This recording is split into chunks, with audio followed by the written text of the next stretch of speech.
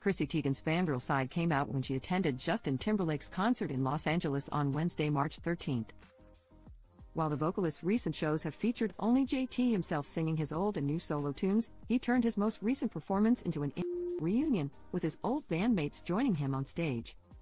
"Oh my F God," the mother of four captioned an Instagram story video that showed the Crimea River crooner with Lance Bass, JC Chazé, Chris Kirkpatrick, and Joey Fatone.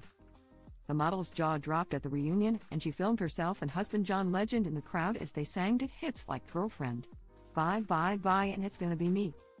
The Cravings cookbook author said she was dead over the boy band's performance as she revealed their song "That's When I'll Stop Loving You" was her first dance. The men also sang their new track "Paradise," which is featured on Timberlake's upcoming album, Live, for the first time. The group also recorded the tune "Better Place" last year for the Trolls Band Together soundtrack. "That was fun. It's kind of crazy, like, there's so much that just picks up right where it left off as far as the chemistry," Timberlake said of working with his pals again after a long hiatus. "Growing up in the industry and getting access to so much in the studio, I just became like a studio rat," he continued.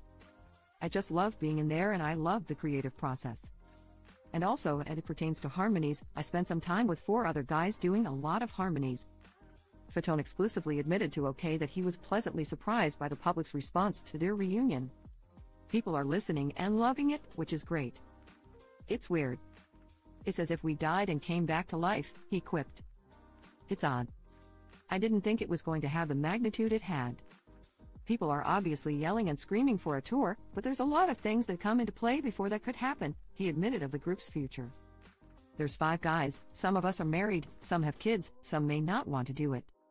We have to have that conversation and talk about what we do now that the song is out there."